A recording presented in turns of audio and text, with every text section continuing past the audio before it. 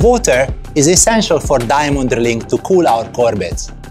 What options do we have to supply cooling water to our systems? Welcome to another episode of Diamond Tips and Tricks, this time about the cooling water options.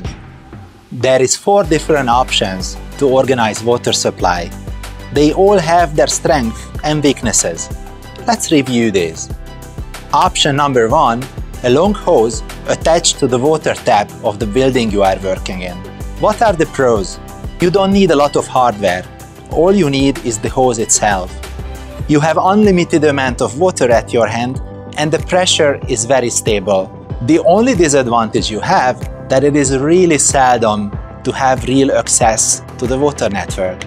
9 out of 10 times, this option simply doesn't exist. Option number 2 is a pressure tank. A simple device where through manual pumping, pressure can be built up and water can be fed to the drilling tool through a hose. What are the advantages? This is a simple, cost-efficient device that needs neither access to a water tap nor electricity.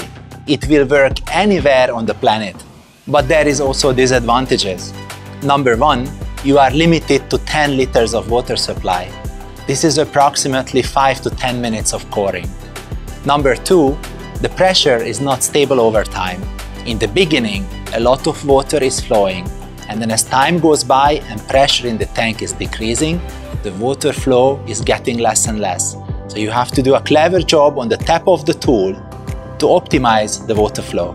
And number 3, as the pressure is decreasing in the tank, after a certain amount of time, you will have to come and pump again. Could be anywhere between 1 and 5 minutes, depending on the hole size and the flow of the water. Option number 3 is our new battery water tank.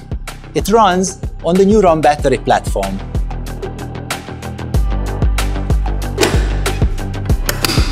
There are 3 major advantages over the manual pressure pump. Number 1, it has 15 liters of water supply. So the drilling time goes up to 8 to 15 minutes. And number 2, since it is an electric device, the water flow over time is constant. Third advantage, since it is cordless, you are not dependent on an electric network. Just remember to bring along a fully charged battery. Last but not least, option 4, the WMS 100 water management system. This offers 100 liters of water supply. How is that possible? Because this is not just simply a supply device, but also a device that recollects wastewater, filters it, and provides it again and again and again, up to 7 to 8 times. So from the 14 liters of fill capacity, there will be 100 liters of supply capacity. Second advantage, similar to the battery water tank, an electric device provides stable flow over time. Last but not least, the third advantage, being more than just a supply device, it leaves a clean job site behind.